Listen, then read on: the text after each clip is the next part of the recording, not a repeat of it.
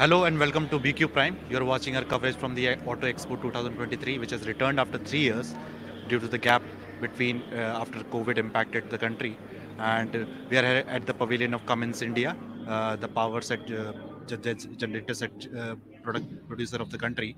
And we have with us Ashwath the MD of the company. And welcome here to our BQ Prime and thank you for joining us. Thank you for inviting me.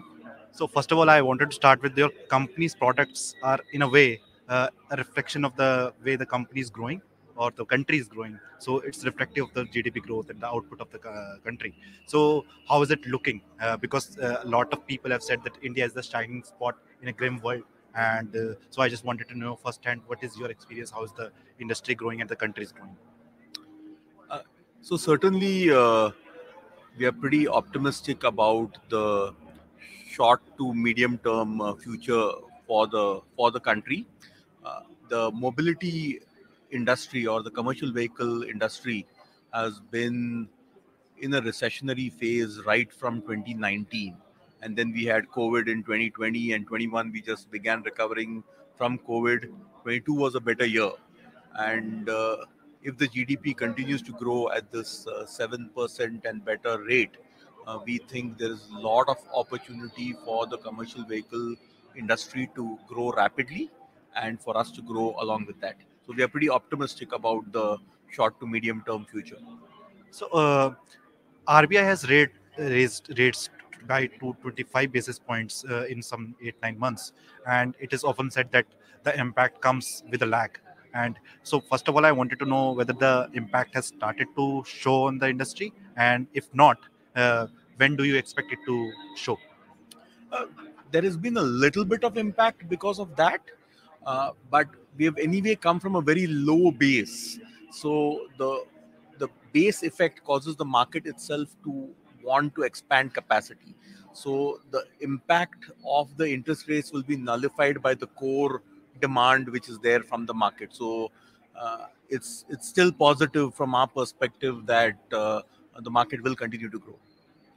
The government is focusing on pushing more and more cleaner mobility and alternative fuels. So I wanted to know from you firsthand that since this new emission norms are coming in different segments of the industries, so what will be the cost impact on your own products and how will this impact the industry that you cater to?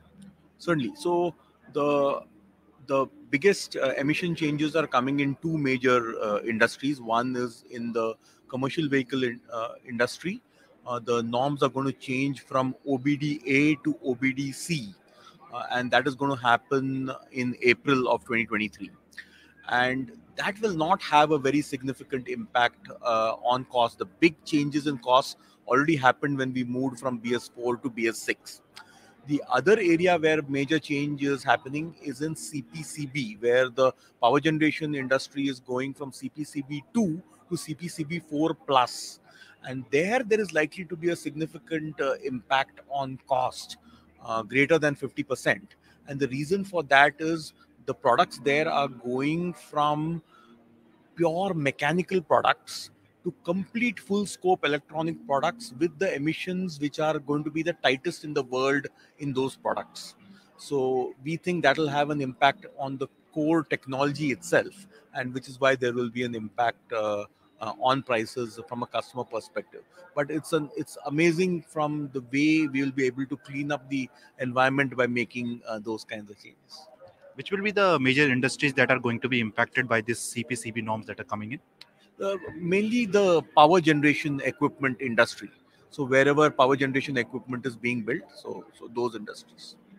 And recently government has shown what is their plans with regards to hydrogen and the green hydrogen policy, and I believe that you have a big play there and with the electrolyzer infrastructure. So what is the biggest opportunity that you're seeing right now and how big this opportunity can be within India? Yeah. So as you're aware, India is an energy deficit nation. So we import all of our oil from countries like Russia, from the Middle East, etc. But we are also a country which has a lot of green energy. So we have the ability to produce a lot of solar energy, a lot of wind energy, and a lot of that energy can be converted into green hydrogen, and then hydrogen as a fuel can be used in internal combustion engines. So we are launching hydrogen internal combustion engines at the show. We are launching hydrogen fuel cell vehicles at the show. We are launching electrolyzers at this show. So this represents the future of the country, of the economy, and so we are very excited that many opportunities in this space will be opening up.